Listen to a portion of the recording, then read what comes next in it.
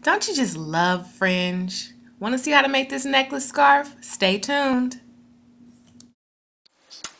So here's the original scarf here. All that we're going to do is show you what you need for this DIY.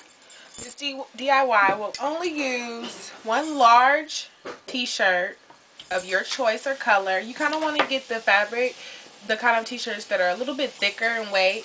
The light ones will work too, but it'll give a different look to the scarf. You want a pair of scissors and an iron to make this fringe scarf. So let's jump straight into it and show you what you do. So you lay out your shirt on a flat surface, keeping the edges of the fabrics together on this end, the bottom end of the shirt, and then you want to just kind of iron it out so that the fabric is nice and wrinkle free. Don't want it to snag like that, but you want to push downward towards the bottom, pressing lightly.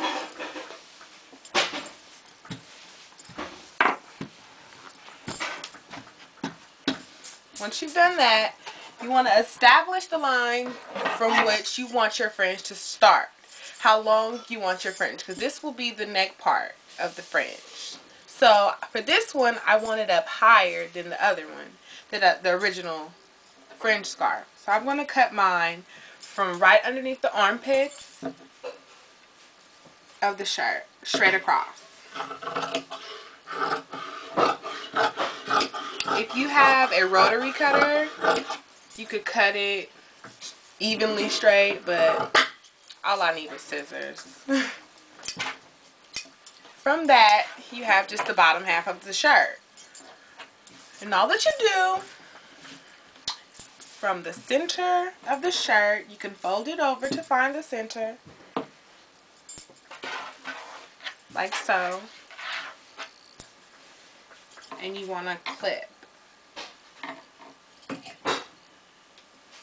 so that you'll know where the center of the shirt is to begin creating your fringe. And you're not going to cut all the way through this line. You're going to cut to this line, to the bottom of the shirt that's already there, that hem that's already there. And I'm just going to do that now. Cutting straight down the center to there, leaving just that, so you'll have that extra piece. As you can see, they're still going to be cut together, and you're going to continue to do that for the whole scarf. I just cut the way I like to do it and get it done faster is by doing you just straight down the center of each square.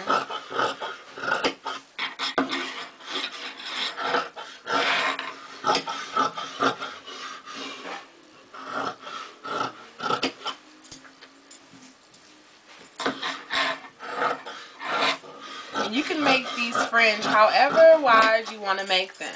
Like if you want to stop there, you can stop there. But I'm going to continue and make the strips smaller. Like so.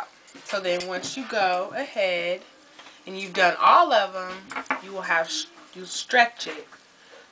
You pull it like that.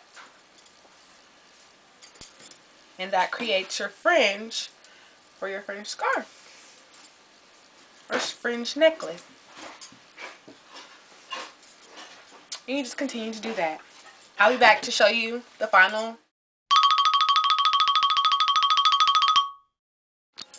Okay, so we're back, and I just wanted to come back and show you the mid process of the fringe scarf necklace. And this is the side that I've already cut. Like I've cut both sides, as you can see. This is unpulled and this is pulled of the fabric. So you can see how it elongates and it becomes like the fringe. So I'm just going to continue to pull these, and I'll come back and show you my end results. So this is the final look at the fringe yellow scarf necklace. I like to wear it kind of like this, very long, as you can see. And this, with this scarf thing, necklace, scarf thing, whatever you want to call it, I'm going to call it a necklace. So it's a necklace, and with this you can do so many different things. Like say if I had this on with a different shirt, I'd wear it like kind of off the shoulder, so it'll be, you know, kind of like a throw maybe, you know, something different. If you guys would like to see a video on how I would style something like this, you know, just give me a thumbs up or leave me a comment and let me know, and I'll push that out, because that sounds kind of fun. Yeah, so don't forget to rate, comment, and subscribe, and if you like this, thumbs up, and I'll see you all in my future videos. Bye bye.